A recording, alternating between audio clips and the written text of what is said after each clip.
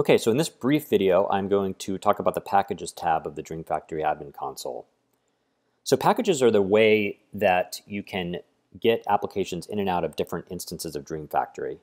So a classic example is that you're developing locally. For example, I'm working locally on localhost here, and I'm not going to obviously run my applications in production on my local machine. I'll need to deploy them to a production instance of DreamFactory.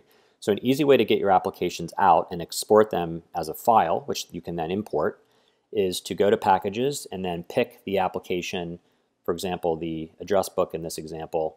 Include the application files if it is a web application. So in this case, I actually would leave this unchecked because it's just essentially an API key. The application resides on the device.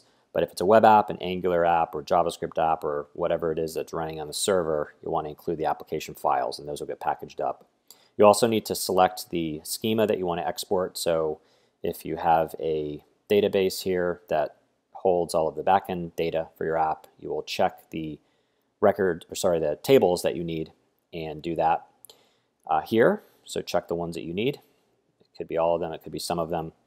And then lastly, you will need to select the services. So services are your APIs. So if this is the DB API, for example, these are the APIs upon which your address book application in this example depends. So you'll just pick those three things: app, schema, services, and click the export button.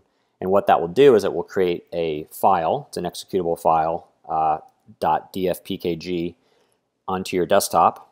And then you can go into your production instance of DreamFactory or your QA or wherever the other instance is and go into the Apps tab of that particular instance. You'll go then to Import and then simply click this Browse button and you will be able to get the app package that you've downloaded locally onto your machine. And then you can decide whether you want to run that in your file system, if it's a web app, or S3 or wherever the file system is. That's optional, as well as a storage folder. So that's really all there is to it. This is an easy way to move applications across dev, test, and production.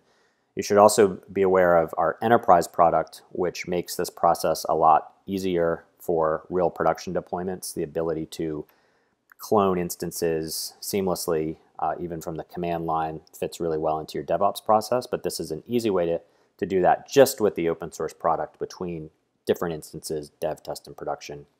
Again, use the Packages tab for that particular use case. So hopefully this is helpful. Check out our other screencasts on YouTube. We cover all of these other areas as well, and we provide some additional tutorials there. Also check out wiki.dreamfactory.com for documentation on DreamFactory. And lastly, if you have questions, you can check out community.dreamfactory.com as well. Hope this is helpful. Thanks.